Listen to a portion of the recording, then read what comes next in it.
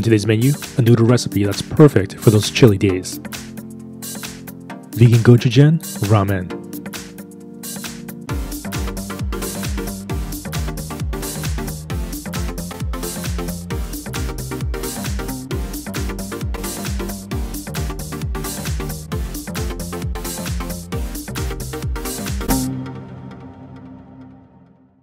Lei Ho Ma, I'm Yeung. Welcome to my channel where I help you cook with confidence. Now before we start cooking, I want to take a minute to thank you very much for ordering the print version or the ebook version of my vegan ramen cookbook that I published not too long ago.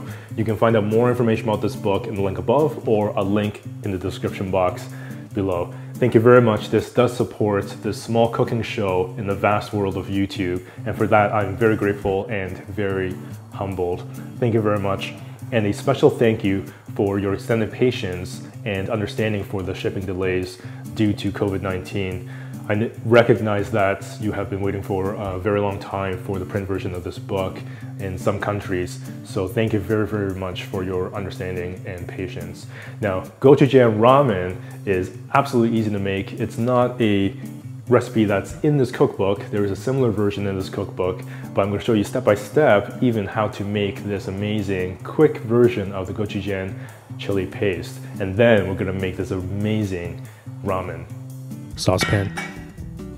Medium heat. 2 tablespoons cane sugar. Half cup water. 1 teaspoon pink salt. 4 tablespoons Korean pepper powder. 1 tablespoon dark or red miso. 1 tablespoon rice vinegar. 1 tablespoon sesame oil. Stir until combined.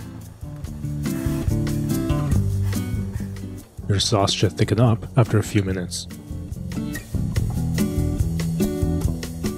We're only using 1 tablespoon for this recipe. The rest you can keep in the fridge and enjoy for up to 2 weeks.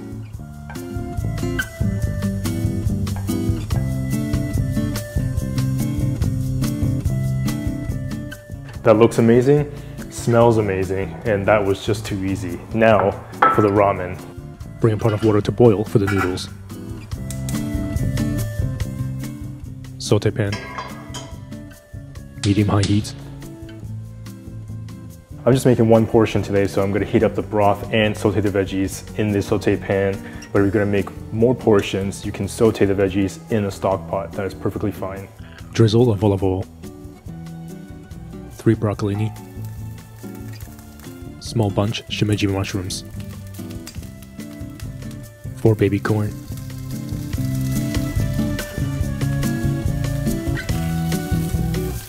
Saute for a few minutes.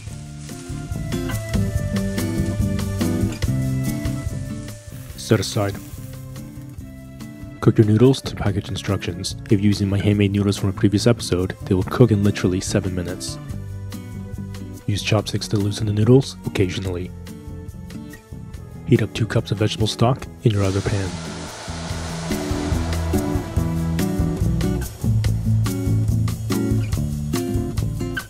There's no need to wash out the pan. There's a lot of flavor from those sauteed veggies. 5 grams kombu. Bowl. 1 generous tablespoon of gochujang.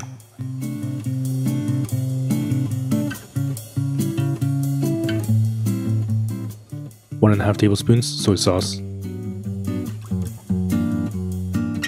When the veggie stock comes to a boil, remove the kombu.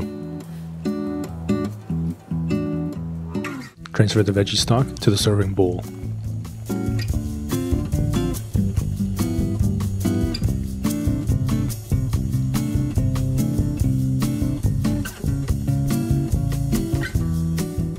Whisk.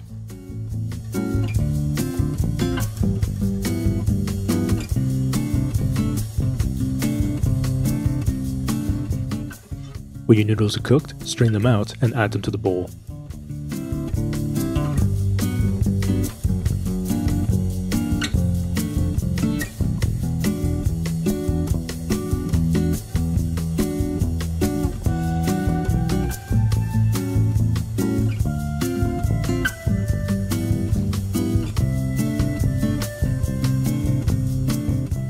broccolini,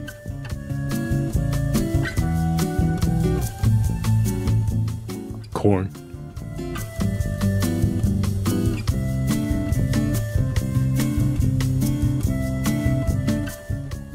mushrooms,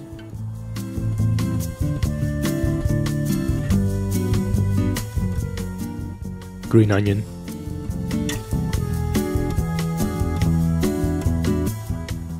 these are beautiful Korean chili pepper threads.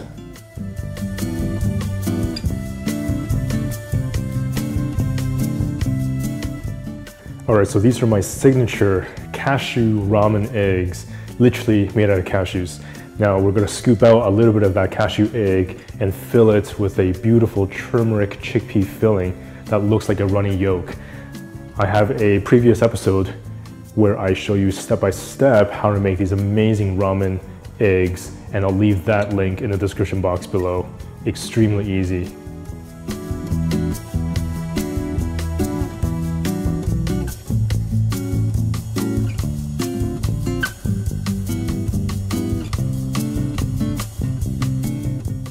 cashew ramen egg. This is a amazing and super easy to make chili oil. It's incredibly aromatic and really smoky. I'll also leave a link in the description box below to show you exactly how easy it is to make this. Made this in a previous episode. 1 tablespoon chili oil.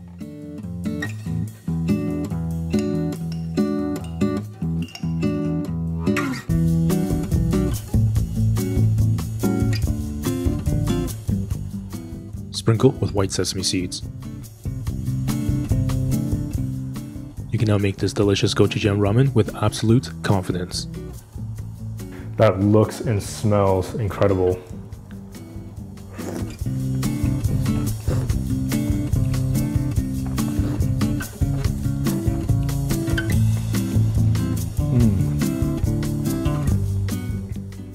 That is so packed with flavor. And the thing about ramen is that there's so much going on. There's toppings that you made separately and has that nice kind of sear taste.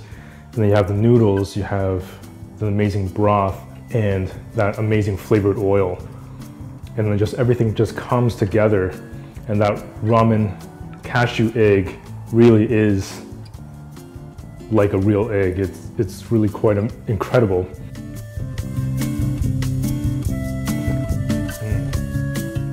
There's a little bit of acidity, salty, a little bit of a spiciness, but not too much of a kick. Just really savory and very comforting.